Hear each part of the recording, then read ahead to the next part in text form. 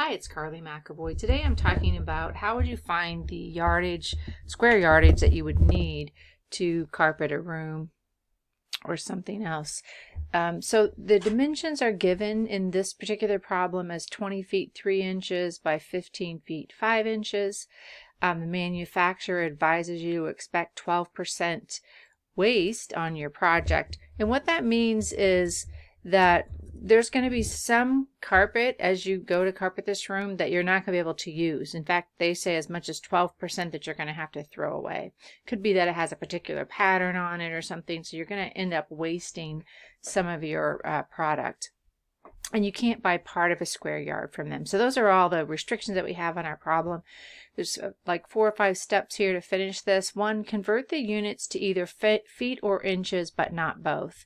You could take 20 times 12 and figure out how many inches that is, and then add 3 more inches and convert that all into inches. Then you would say 15 times 12 and then add 5 inches, and you could then work this problem in inches instead of feet. I have decided to go the other way and work with feet. So for my project, I'm going to say I'm going to take those 3 inches and divide by 12 because there are 12 inches in every foot, and that gives me 0.25 feet. So we have 20.25 feet instead of 20 and 3 inches.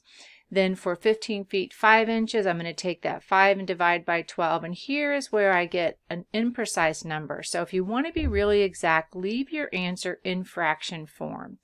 But for the problem that I'm giving my students, if you get close, it'll probably be okay. So you have 0.41666 repeating forever. So I'm going to round it up to 0.417, just so I don't have a rounding error at the end. But I could very well round that to 0.42 because I have 2 decimal places up here. This is what I'm just going to decide. I have 15.417 feet. Now I have these both in feet, and I want to find the area in square feet, and all I do to get that is to multiply the length times the width, and that gives me something that I rounded to 3 decimal places since I was working with 3 decimal places there, and now it's square feet because it's a 2-dimensional area, so it's to a 2nd power.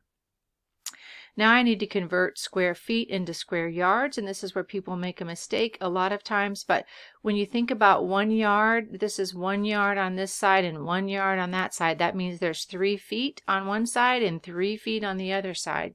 And if you were to cut that up in a 3 by 3, you could see that there would be 9 different boxes in there.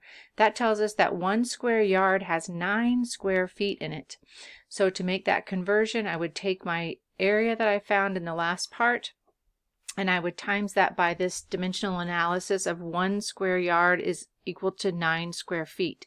That means this is really 1. I'm multiplying by 1, but it looks different on the top and bottom so that my feet cancel, leaving yards behind. And so I would take 312.194 and divide by 9 essentially to get my square yardage.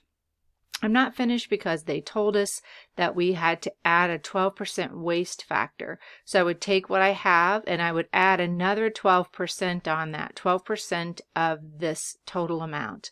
And that gives me 38.851 yards squared. But still, according to the directions, we cannot buy part of a yard. So even if this was 38.1, I would still go up to 39 because 38 wouldn't be quite enough. Okay, so I would have to say then I'm going to go out and buy 39 square yards of this carpet to complete that room. All right, that's it. Have a fantastic day.